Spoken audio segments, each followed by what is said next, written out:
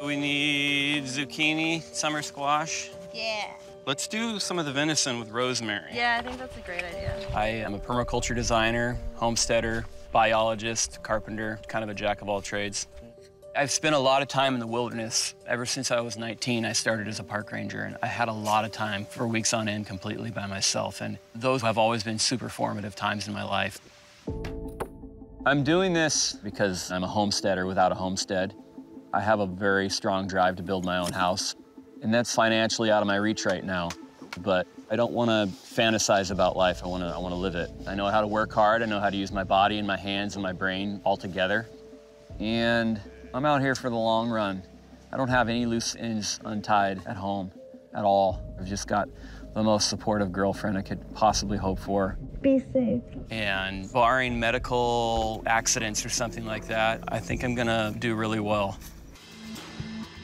There are places in the world where you can be dropped off with the right things in your head, stark naked, and figure out how to get through. This is not one of those places. One mistake will take you out. So I've selected my items because I have personal experience with them and their utility. These are my 10 items to help me survive. First one I selected is a negative 30-degree synthetic sleeping bag. I almost consider not bringing one of these because you can make a shelter that is warm enough to go without a sleeping bag, but that's a thing that you have to do every day, and it saves a lot of time to just have a sleeping bag. Next, I made a pretty standard bushcrafting survival knife. I put a bow drill socket into here because a ferro rod is not one of my 10 items, and I made the sheath for it as well. I'm bringing parachute cord. It's just kind of like backcountry woodsman's duct tape. I intend to use it for making my shelter, making fishing lures, making fishing line. It's just good stuff to have. Next is a self-built axe. It's built to specifications precisely for northern survival. I carved the handle for this axe, and I found the head out of an antique store. Everything about this axe I built for this particular trip. One of the hardest things in nature to replicate is a good pot. And this one has been with me all over the Northwest, and I've cooked hundreds of meals out of it. I made myself emergency rations because we don't have a natural source of salt out in this environment.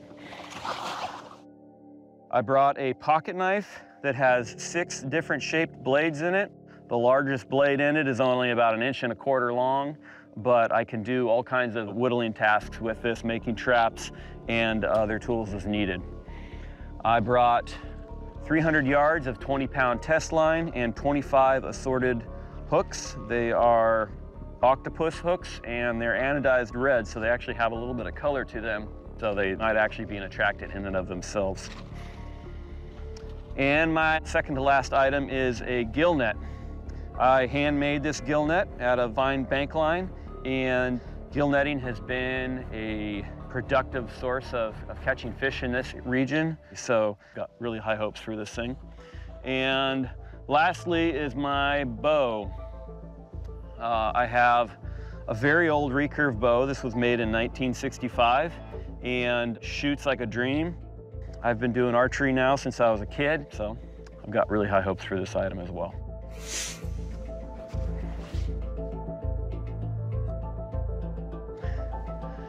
Those are my 10 items.